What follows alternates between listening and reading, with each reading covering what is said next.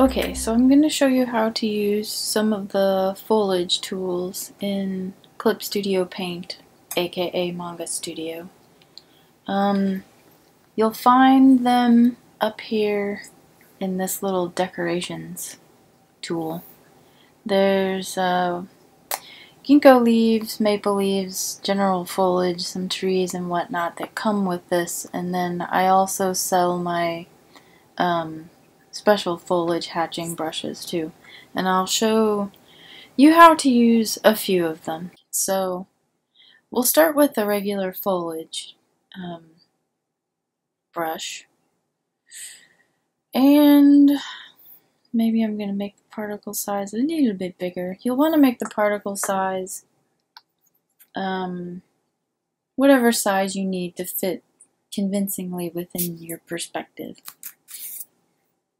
You want to start out with a brush that's really large so you get a nice spread, so you get a little randomness, and then you're just gonna make a few strokes here and there until you get something where you feel like maybe you could start to see a little bit of a tree shape.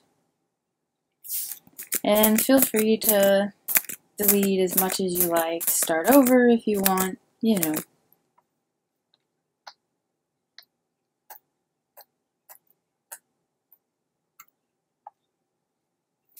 Alright, once you have a shape that you kind of like, then you want to go and bring the brush size down.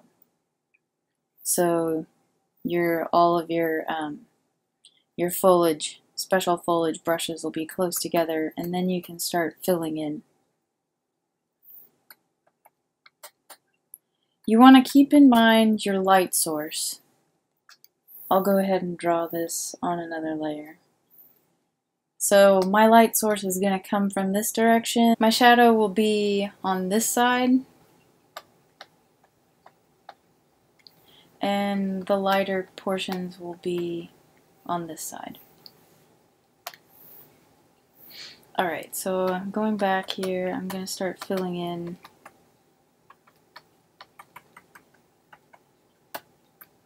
Trees are really random, so you want it to look random. And it's okay if you have things that are way out of place, it seems. This is looking pretty good so far to me.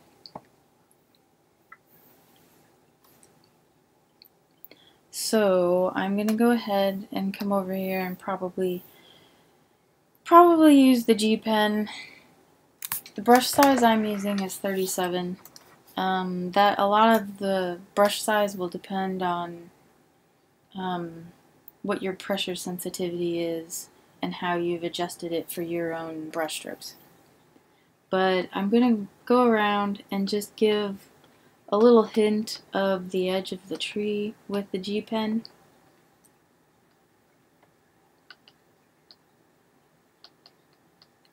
Because where the light is, you're not going to have a whole lot of detail. But this gives it a little bit of shape. You can kind of see it happening. Feel free to keep on going back and forth between the G pen and the foliage brush.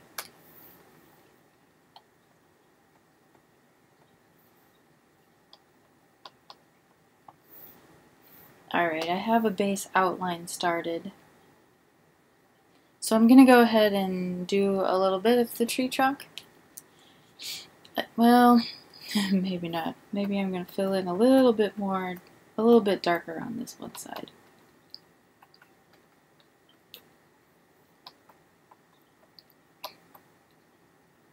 Alright, now I'm going to do the tree trunk. So, the tree trunk does not have to be all black. It can also be white. I'm going to start with a white pen, the G pen, and I'm just going to go through this black area a little bit.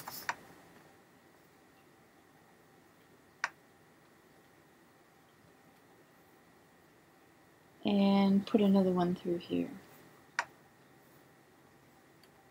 This is all pretty freeform, actually. You just make some random guesses. So here I have the start of my tree trunks going through the dark portion of the leaves, so it's already starting to give a little bit of depth. Next, I'm going to switch to black, and I'm going to go ahead and define my tree trunk a little bit more. I'll start just by outlining it a bit, and then probably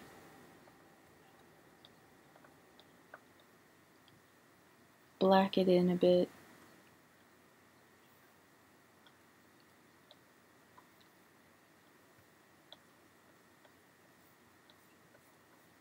You can use whatever textures you want to have on the tree trunk. It doesn't matter. You don't have to do straight up and down lines like I'm doing. You can do whatever you're comfortable with. One thing that happens when you use white and black in your tree trunk is this branch here that's coming off. It looks like it's further back, and these two in the white are coming forward, so you do get a little bit of depth. Then at the base you could add some grass real quick or whatever. Alright, so this isn't quite there yet. So what I like to do is go in here and choose the calligraphy tool. And my brush size is probably okay. You don't want to use a giant one. You want the calligraphy brush to be about the size, maybe a little bit larger than the leaves that you're working with. Then I'm going to go in here and just kind of add some individual leaves. It just makes it look like you spent a little more effort on it, and doesn't make it look quite as fake and sterile.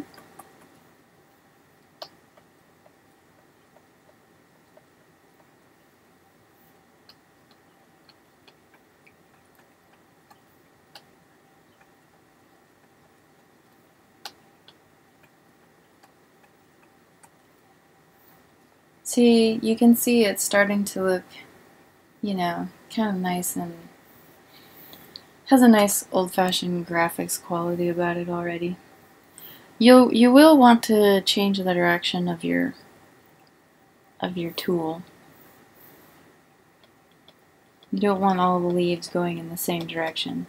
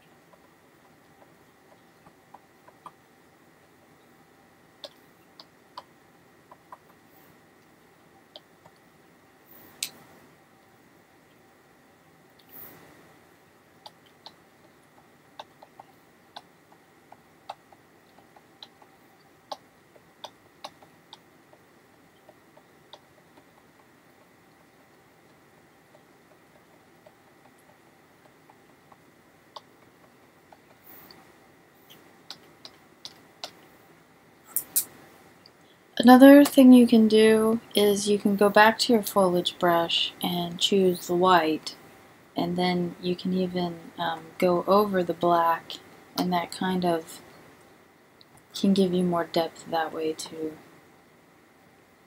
It also makes it look like these tree trunks are going into the leaves.